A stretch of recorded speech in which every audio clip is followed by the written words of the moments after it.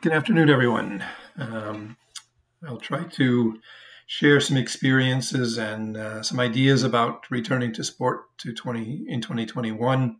I've kind of called this presentation the Pandemic Chronicles, just to, again, give it a kind of a view as to where we have been and where we are as far as the COVID-19 pandemic and effects it's had on our events during the year. First of all, just to share some experiences from 2020. I think it's important as we go forward to look at what we've learned and see if we can implement some of that as we go. As you know, basically after the ski season ended in March, all IOF events ended up being canceled. Now the cancellations were done event by event, and I would say that we dealt with this quite proactively. Early discussions with organizers, there were a few that were done at very short notice based upon changes that happened then, but that was a very few of them. In most cases, in fact, only one case is the opposite, were cancellations carried out at the request of the organizer. In other words, it simply wasn't possible to do it. For the European Mountain Bike Championships and the World Masters Mountain Bike Championships in Finland, it just turned out that the number of participating teams and athletes became too low to justify it having a championship status. And in this case, the IOF actually said that it cannot have championship status. The event was actually held as a WRE event in mountain bike orienteering for primarily Finnish participants afterwards. The main reason for that was that there were restrictions put in place very late, just 2 weeks before the event, by the Finnish government that made it impossible for teams to participate. During the year, there were kind of three main reasons for cancellation. One was that travel restrictions, either out of a country or into a country, or participation restrictions, reduced the number of participants significantly. Local government canceled the event due to restrictions, or they withdrew their support. And the third thing, which is kind of a combination of those as well, is that there were financial reasons. In other words, could have been the lack of participation, loss of local support, and not the possibility to organize public events together with an elite event. So those were the main reasons why events were canceled. We did have from the IOF a very good cooperation with organizers and athletes, and I think that we tried to make the best of a difficult situation. All of the events were canceled under what I call force majeure. So in other words, no costs were absorbed unnecessarily by the organizers or the IOF. We didn't trade any bills between us for these things. And we did try to consider athletes planning, which, for example, resulted in the fact that we will have sprint competitions at Walk 2021, which was a good cooperation between the Athletes Commission, the IOF, and the organizers of Walk 2021 to make that happen. Based upon this, the council had a discussion in the fall of 2020 about setting some new criteria for holding events. And one was that it's very clear that the council had been getting messages from athletes and member federations that there was a strong desire to return to sport as soon as possible.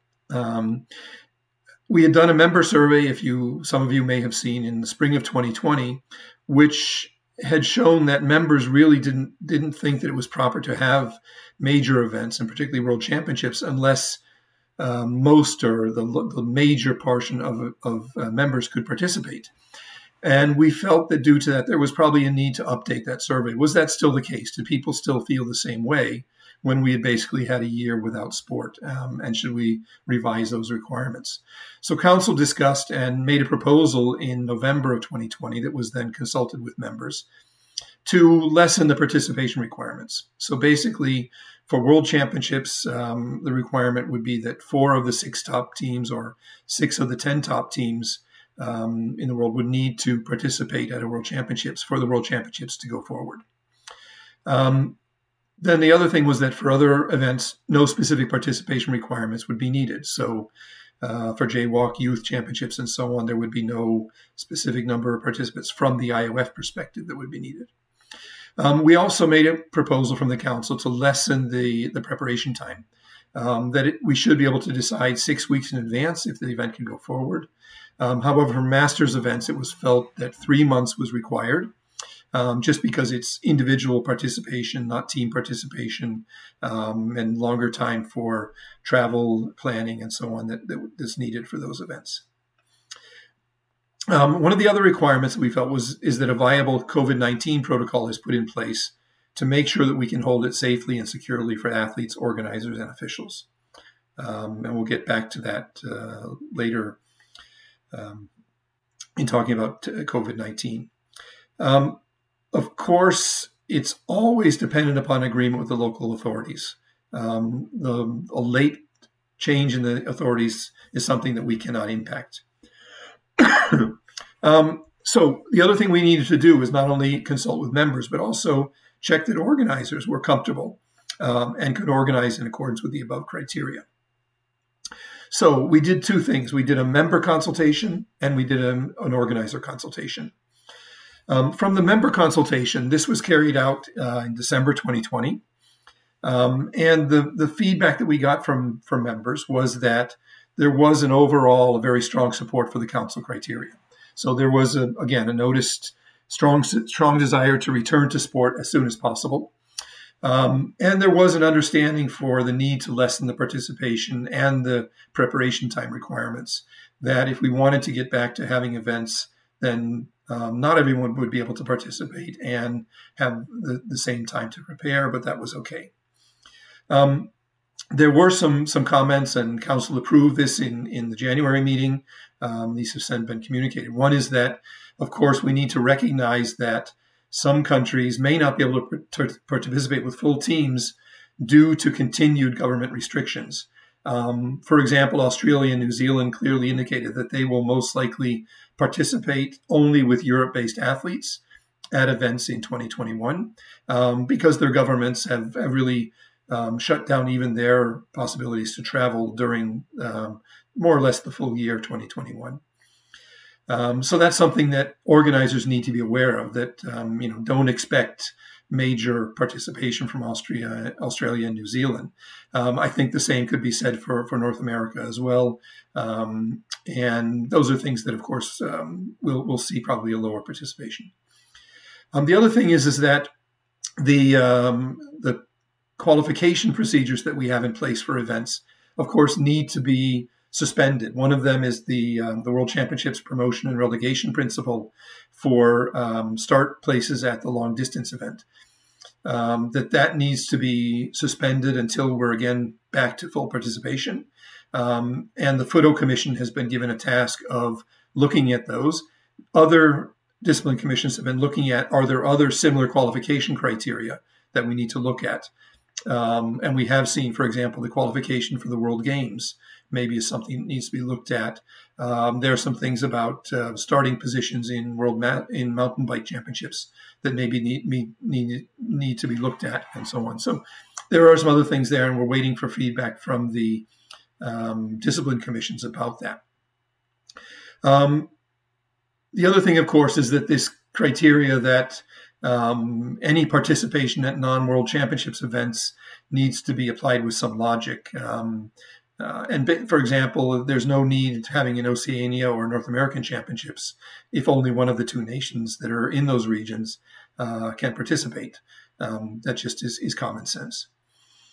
The other thing that came back from members is that they asked that the IOF look at standardizing COVID-19 protocols as much as possible to agree on a common application of that.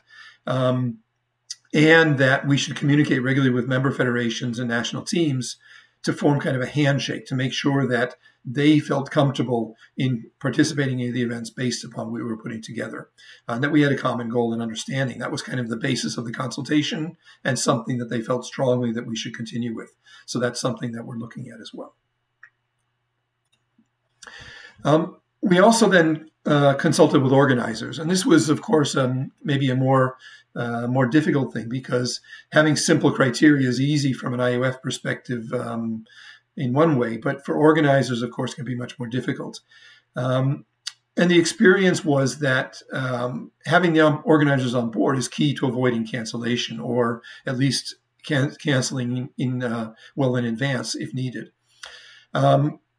And so each organizer was consulted with a number of different questions about what do they see as a deadline? Are they okay with the 6-week criteria, or do they need longer time? What's the minimum level of participation that would be necessary to be able to have the event?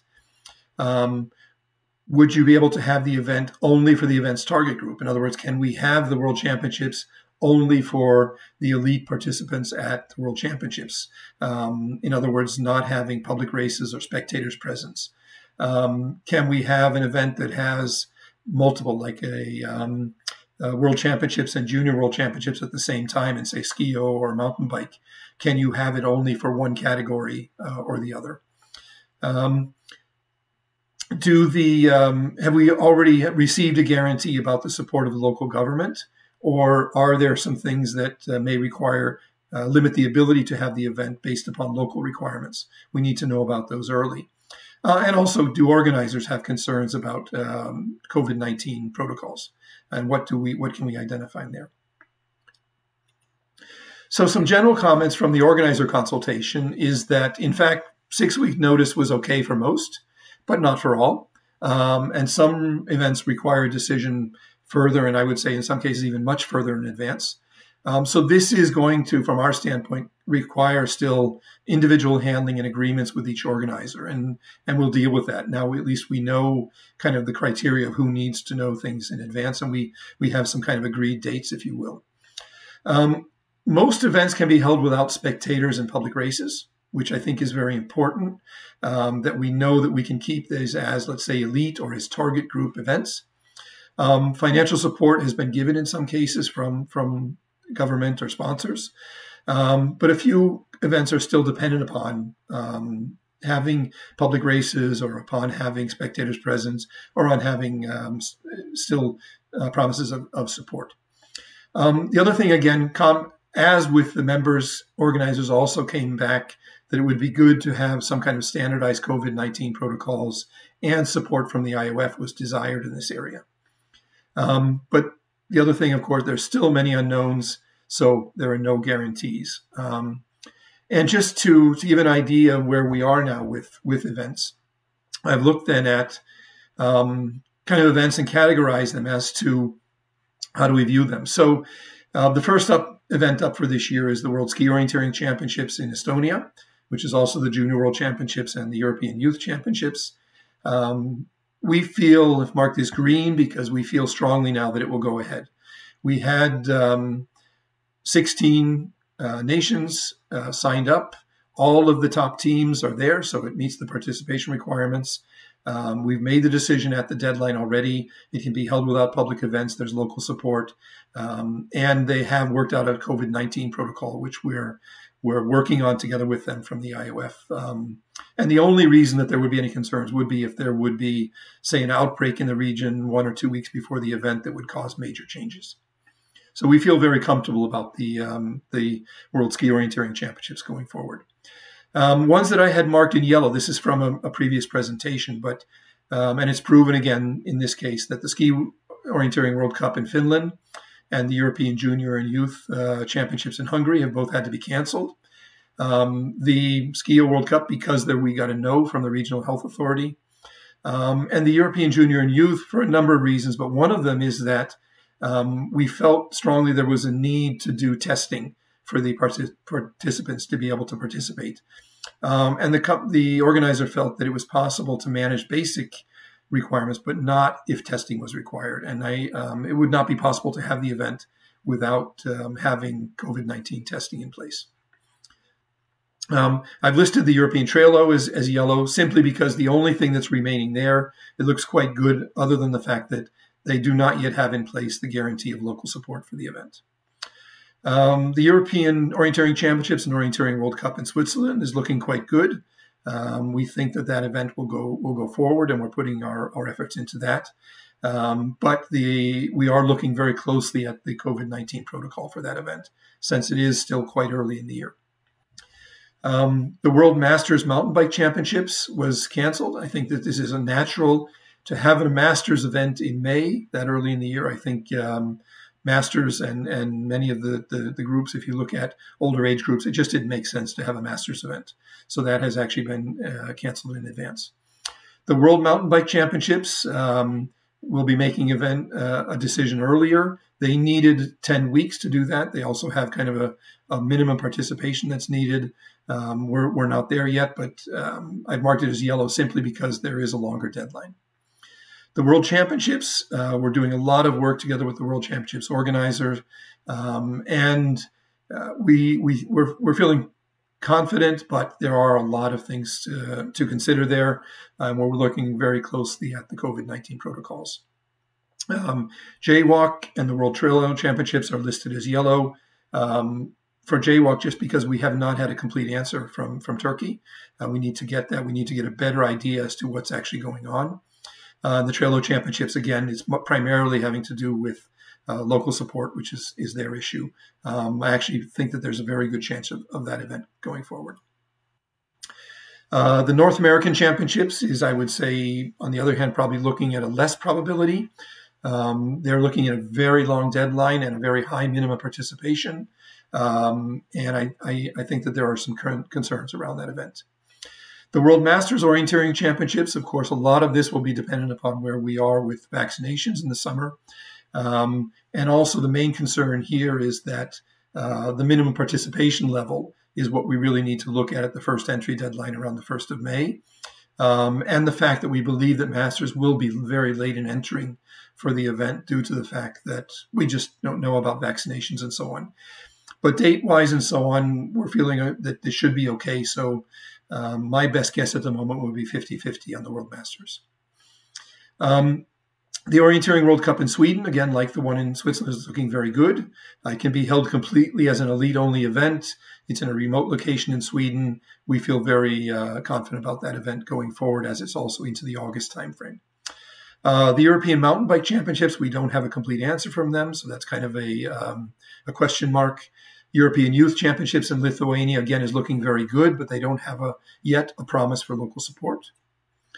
The Orienteering World Cup in Italy, a number of things that need to be confirmed there, so I have that as marked as yellow. They also want a slightly longer deadline. The Mountain Bike World Cup in Portugal, and now also the World Masters Mountain Bike Championships, was moved to Portugal in October. We haven't actually asked them yet about the status of that event, so but it's very late in the year. We would expect that it would be easier to have the event then, but we do need to get some more things straightened out with them. And then finally, the Asian Junior and Youth Championships in Hong Kong, which is the final event of the year, is looking good. So I think we feel very confident about the events that were listed as green. The ones that are yellow are ones that we need to work out details on. And then there have been some events that have been canceled. In summary, there still are many unknowns. We do have to expect that there will be further cancellations due to COVID-19. I do not think that all of the events will go forward for the year. We will have some more that get canceled. And the other thing is that the progress of vaccinations and the effect of vaccinations is still very uncertain. Our medical experts tell us that there's really no knowledge yet about how effective vaccines will be in containing the spread and so on of the virus. So we need to wait until there's studies done until we have more data. And also whether vaccinations will progress in the very, I would say, aggressive way that governments have planned is also in doubt. Will we really have vaccinations of everyone as early in the year as many governments are promising, or are we going to have to wait until later in the year? That's still an unknown.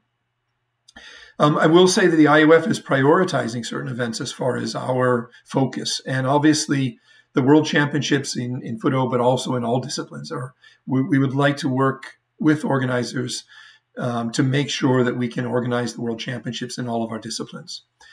We would also like the Orienteering World Cup events to be able to be organized. That includes the European Championships in Switzerland, in Sweden, and in Italy. And then the next priorities would be on Jaywalk and the World Masters. And then the other events, of course, we will help out and we'll do what we can. But these are really, we do have a priority order as far as IOF resources and what we can help events.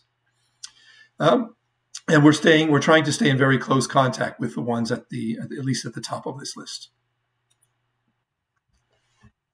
A little bit about COVID-19 protocol for events is, again, due to the consultation that we had, we will provide some standardized protocol assistance.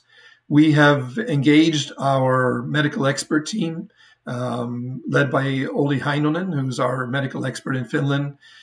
He has received and got on board help from Katja Mjösund, who is not only involved in orienteering, but she's also the medical expert in IBU, the International Biathlon Union, and actually works as a medical expert also within the IOC.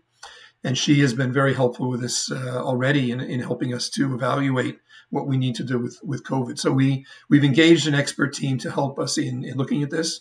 And we're right now in the process of developing template documents and guidelines. And the structure of that is that we're looking at kind of an overall instruction to all stakeholders, and then some specific documents per event.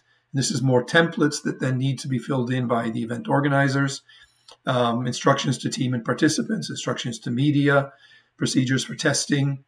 Maybe later in the year, what does vaccination mean? What's the status of that? Details of the events and what needs to happen as far as, maps, local transport, all of the things that can be affected by COVID-19, accommodations, and so on. Possible amendments to the competition. Are there things that need to change in the basic competition due to COVID-19 concerns, different start orders, things like that?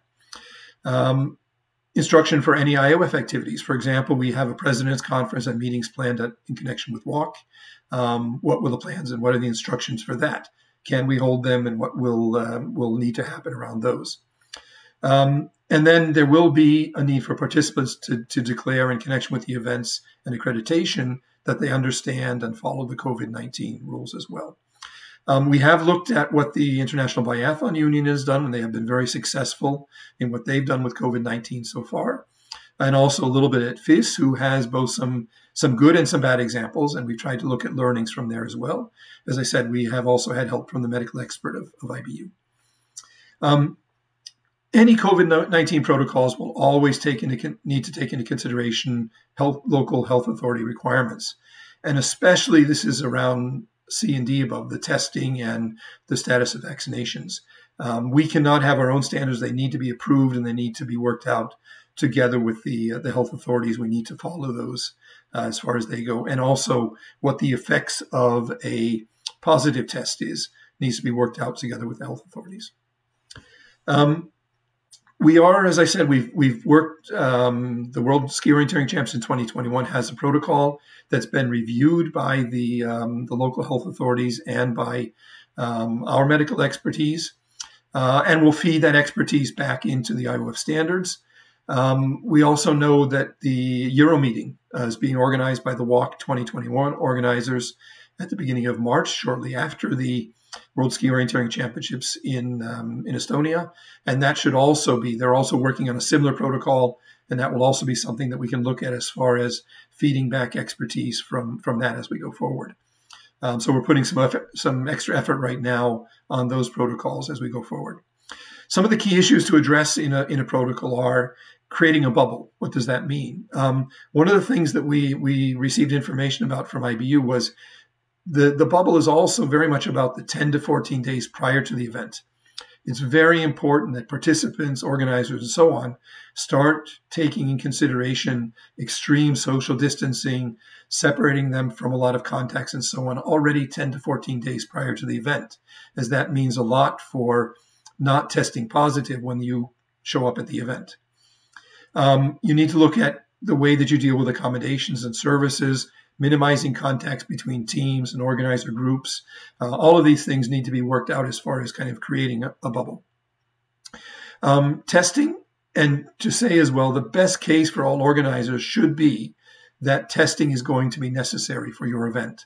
It needs to be agreed and approved by the local authorities, and we need to work out with them also what to do if there's a positive test, either upon arrival at the event, or also if something happens during the event and someone gets sick, what do we need to work out there?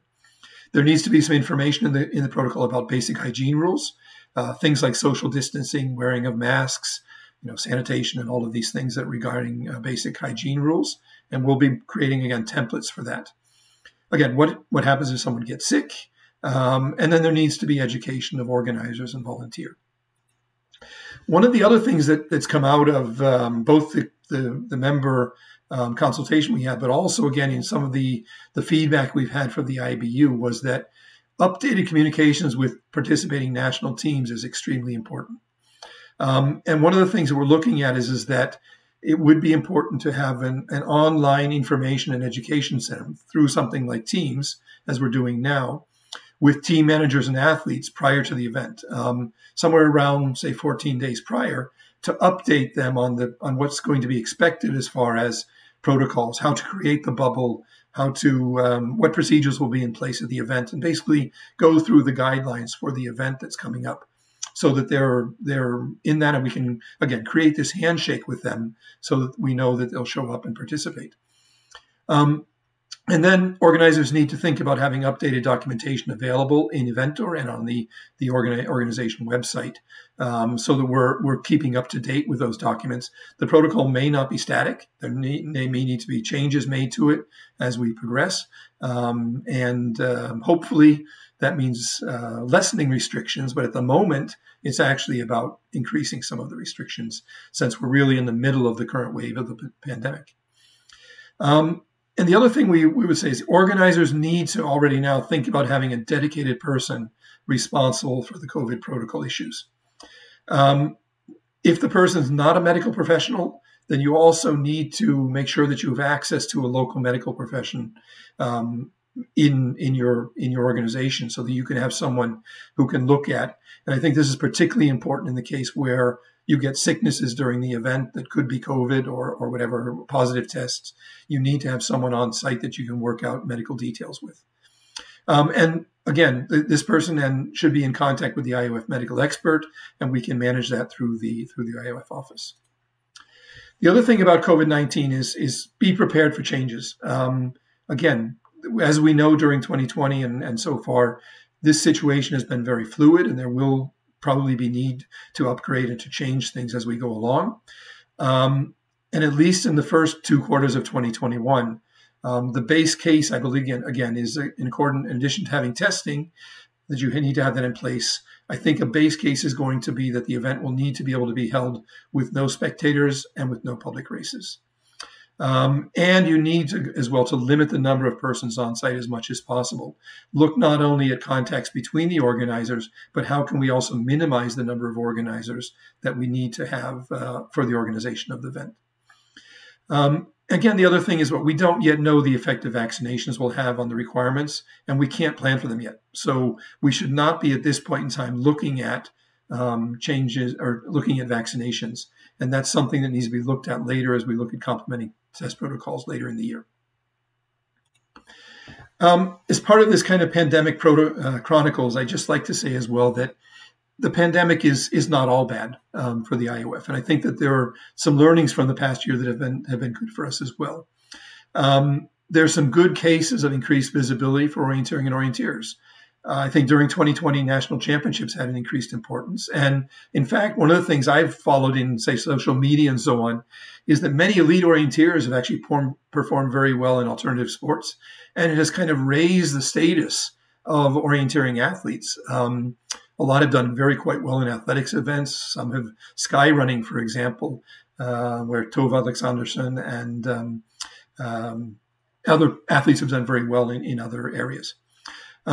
Recreational orienteering also has set records in many countries. The permanent courses, things around that have really increased a lot and has given a lot of increased visibility that I think in the longer term can be very positive to orienteering, and we need to build upon that. It's a year where we learn to go digital.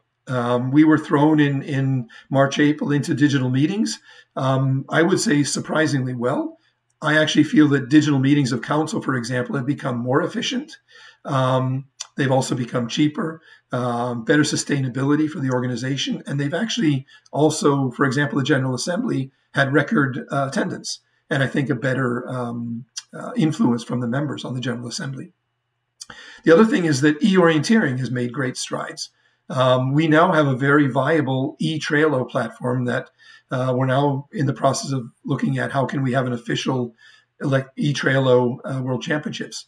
Virtual orienteering, lockdown orienteering, other things that have gone on during the year have really created a complement to regular orienteering. And again, we may not return to business as usual. I think that what we've seen is a path to a more sustainable sport. I do believe that we'll have a discussion about a better balance between the national program and the international program. Since national championships did get an increased importance, maybe we need to look at that also from a sustainability and travel perspective. And I do believe that we have received kind of a higher appreciation for our sport among ourselves, that we really want to get back to having orienteering, and that this is important in our lives and things that we want to work on. And I think that's true for all of us. So that was the end of my presentation. Thank you for listening, and any questions and comments?